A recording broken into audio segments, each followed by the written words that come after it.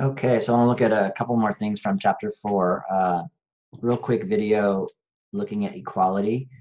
When we're trying to establish a condition of equality, we can use the equals equals only on primitives. So I just want to just stress this again. That would be like integers, doubles, booleans, characters, etc. In general, we have to use a method of the object. So as we go forward, we'll write some of these methods ourselves, but for string objects, in this case, let's call the object we're talking about string 1, and we're comparing it to string 2. We use the dot equals method, string 1 dot equals, and then as a parameter, it gets sent string 2. Returns true if the two strings are equal. Or we can use equals dot equals ignore case, which is not case sensitive, so returns true whether or not the capitalization is there or not. Another thing to be careful of with equality is that for doubles, because they are stored as approximations, we generally want to use the difference between them. We want that difference between the two doubles to be small. So oftentimes you won't know which approximation is larger, so you're actually looking at the difference, the absolute value of the difference between them to be small. So you use the math method absolute value, and you subtract the two values, value 1 minus value 2, and say it's smaller than some predetermined value like 0.0001.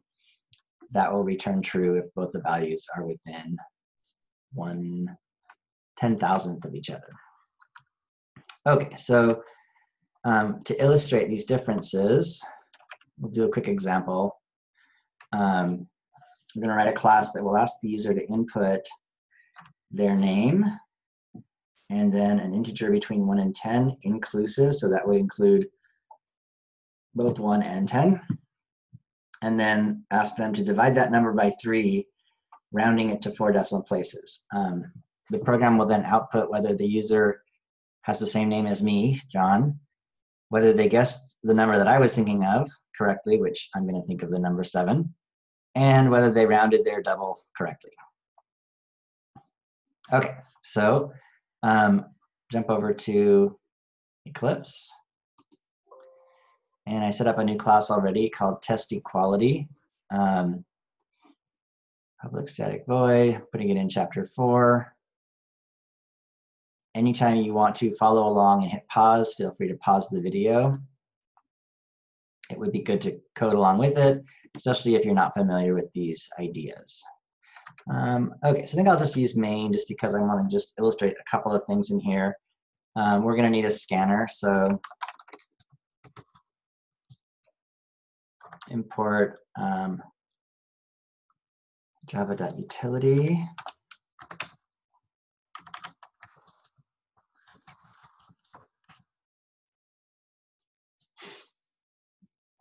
I could put some commenting above. I guess I'll leave it out because just to make the video a little shorter. So let's set up our scanner console.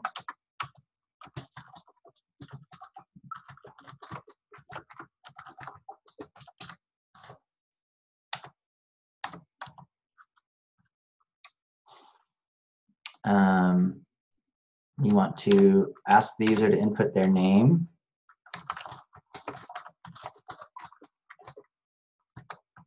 A print statement.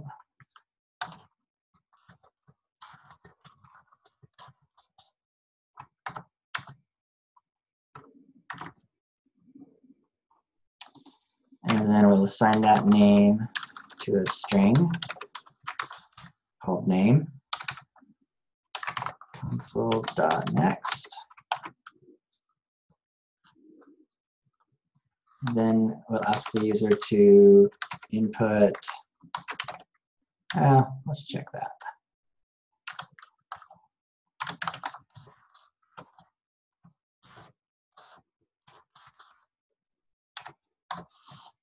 Let's just make sure this works. Enter your name, John. Okay, it works, and it printed my name out. Perfect, so I can now get rid of that print statement. And now I want to ask the user to enter an integer between 1 and 10.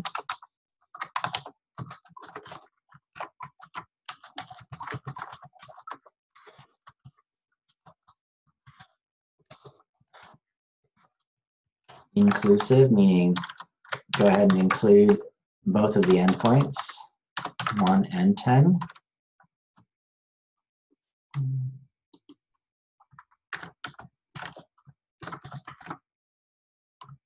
I lost my parenthesis there. And I'll assign that to an integer, call it number.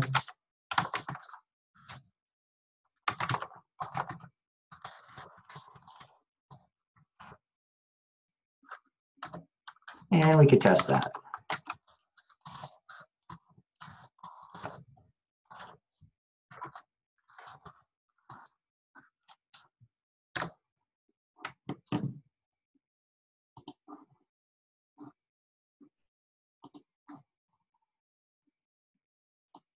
And it should be asking my name.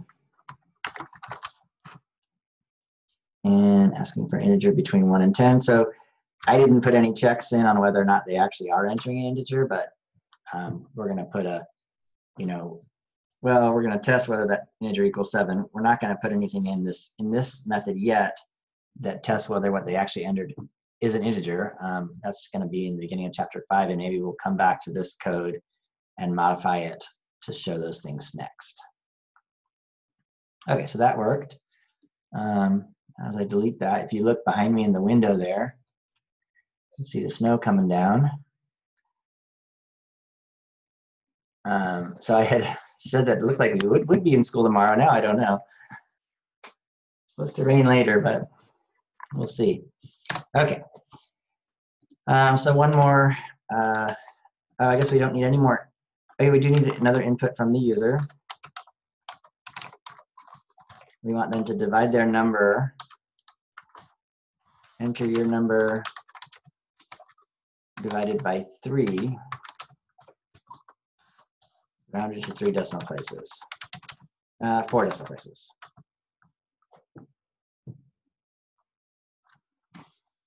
I'm going to change this to divided by 3.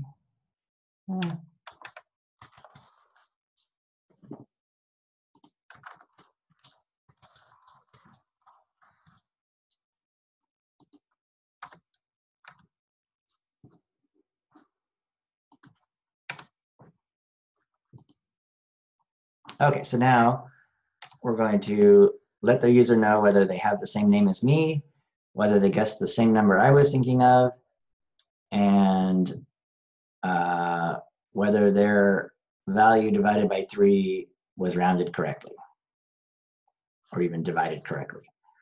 Okay, so how do we do that? First, let's check if the names are equal. So we'll go if, so name dot, let's do an equals ignore case.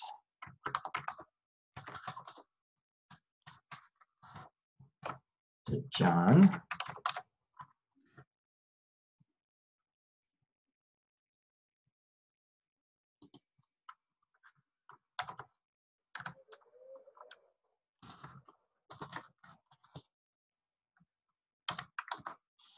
We'll output a line of code saying we have the same name.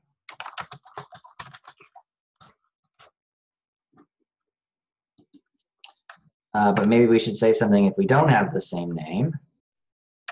So that guy is closing my if. I could say else. What do we want to tell them?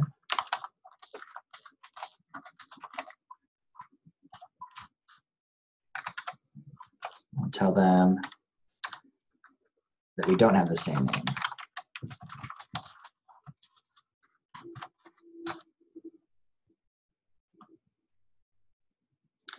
Good time to test it.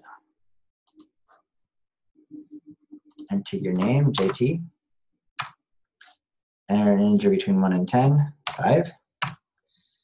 enter your number divided by 3. That's going to get entered when they enter their number there. It'll take it to the next line. So I need to change that. And then we don't have the same name, which we don't. Okay, so that, I doesn't really test it though. I should. To test it, I should actually enter John in. So John like that, 5. Now it says we do have the same name. Oh, I forgot to get the,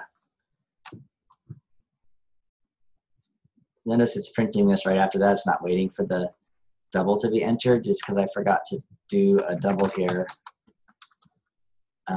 Double, let's call it rounded number, rounded value.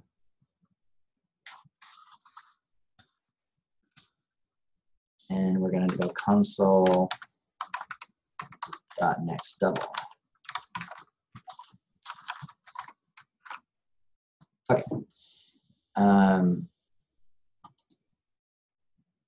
So that's why this is running on the same line as that output there, because I forgot that line of code. Okay, but we got that guy. Now let's let them know whether or not we guessed the same number. So if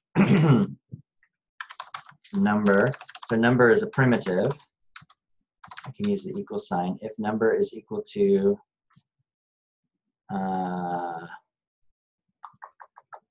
seven,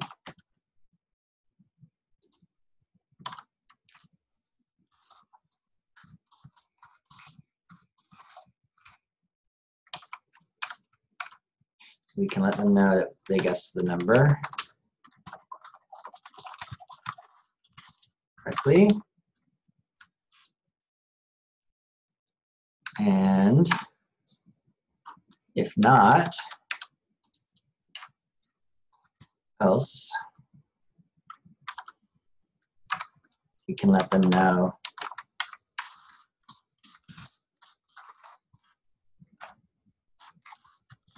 the number was 7.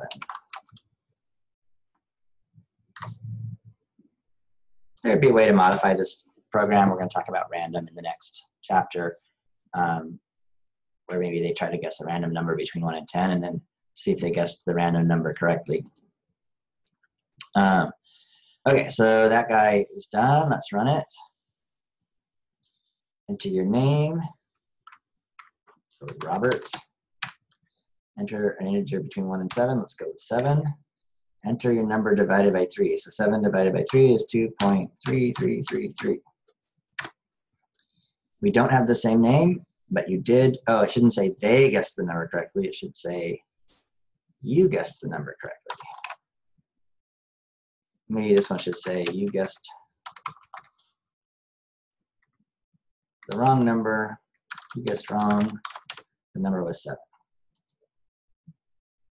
Okay, and now we have to test whether or not their double was entered correctly. So this is where we want to use the math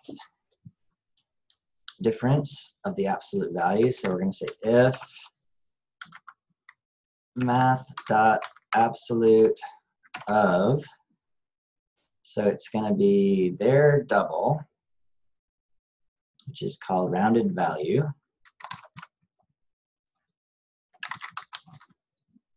minus their number, which is called number, divided by 3, but I need to go 3.0 to turn it into a double. And probably wants me to do something here.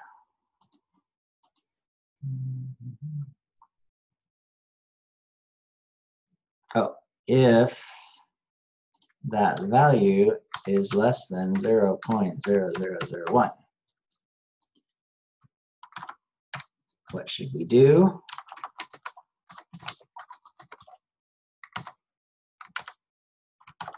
Tell them that they rounded correctly.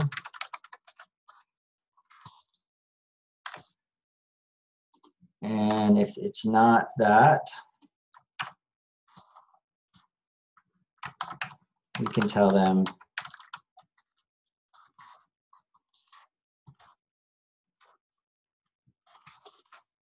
they rounded incorrectly.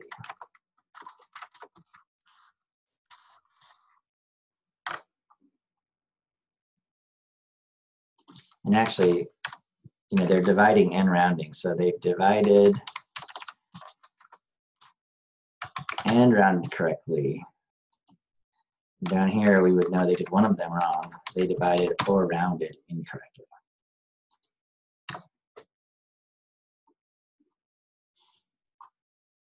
So again, you know, what am I doing in this problem?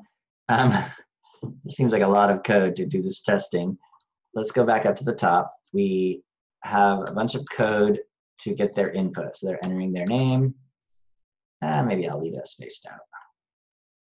Entering their name, they're entering an integer, they're entering a double. Then we're checking, does their name equal my name? So that's using the method name.equals ignore case. If they are, we tell them it's the same. If they don't, we tell them it's different. Then we're checking if their number is the same as the number I was thinking of, which is 7. If it is the same, we tell them it's the same. Otherwise, we tell them they guessed wrong and the number was 7. And now finally we're checking, so that's using the double equal sign. Finally we're checking the equality, that the difference of the two values is small. And if that difference is small, then they divided and rounded correctly. If that difference is not small, then they either divided or rounded incorrectly. Okay, so we should run it with all true tests, and then we should run it with maybe all false tests, see what happens. So I'll go entering my name of John. I'll enter 7, enter 2.3333. So we have the same name, we guessed the number correctly. Again, I wrote they divided and rounded correctly, but it should say you divided, because I'm talking to the user, not to you, the coder. They divided, you divided and rounded correctly. I will run it again, now this time doing all incorrect answers. So then JT, number between 1 and 10, let's go with 6. Enter your number divided by 3, rounded to 4 decimal places. So this is a little tricky because 2.0000 is the correct value, 6 divided by 3. So I didn't actually, I did divide and round correctly.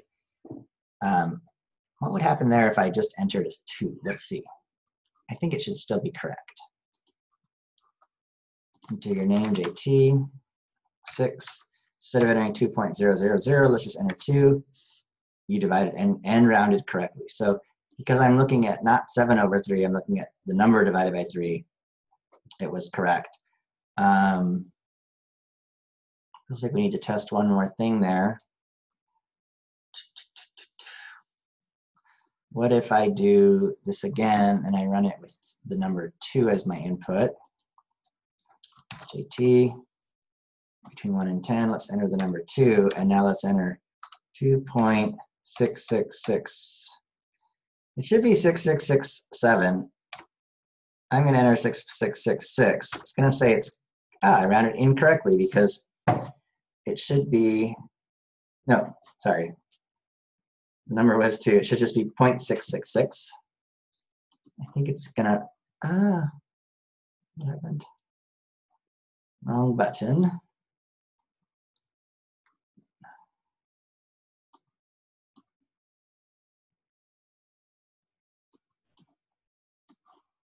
Sorry, run this again.